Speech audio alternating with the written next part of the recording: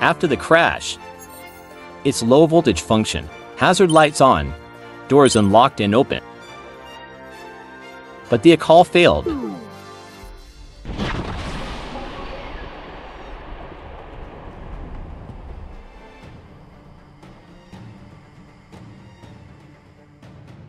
Rescue and extrication rating, acceptable.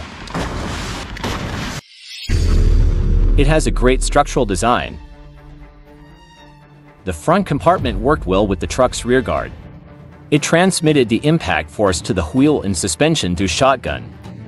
That greatly reduced crash speed and the pressure on compartment. The 8-pillar consists of hot-formed high-strength steel.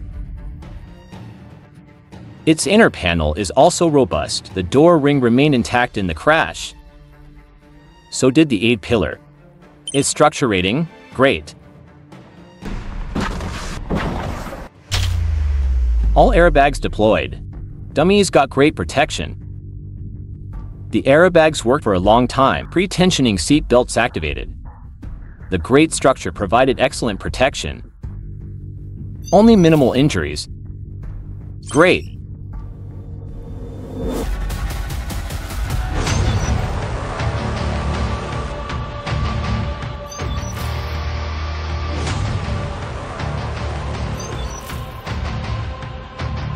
In this crash test, its overall rating, great.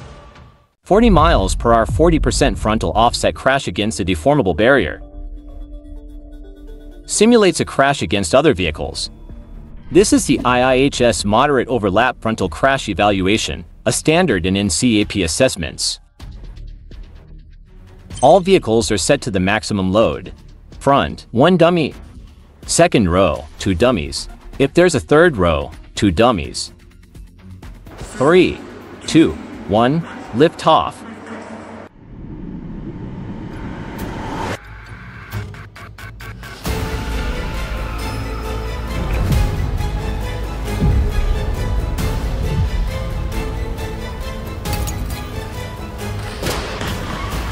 The global model Tesla Model 3 is well optimized for such crashes. Low voltage activated. Hazard lights on. Doors unlocked and opened. A call initiated, but the operator can't hear.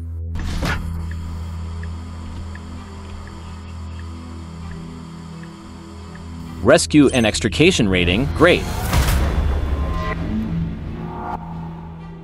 Its bumper beam and crash box worked well, so the compartment was fine. Barely any deformation on the A, B, and C pillars. Door rings were intact, great.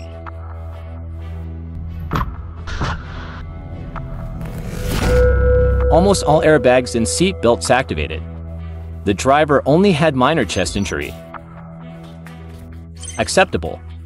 The front restraint system rating, great. The rear left passenger had severe neck injury. Moderate. Minor chest and calf injuries. Acceptable. The rear right one had minor injuries. Acceptable. The rear restraint system rating, acceptable.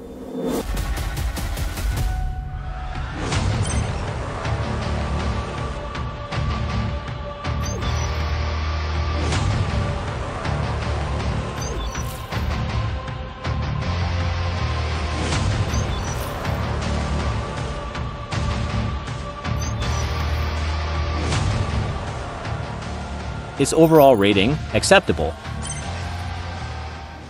50 miles per hour, 70% rear end crash by a 1 per tons test vehicle.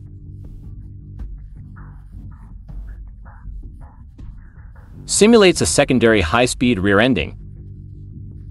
The dummy layout and weight distribution remained unchanged. According to the U.S. Federal Regulations 301 and 305, major focuses are fuel and battery leakage, thermal runaway, and structural integrity.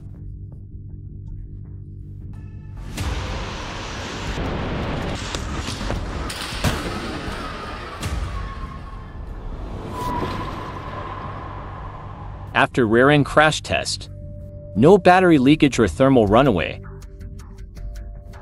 So its battery system integrity rating, great. Its overall structure was fine. The bumper beam and crash box work well, so the compartment remained intact. All doors opened. Its structure rating, great.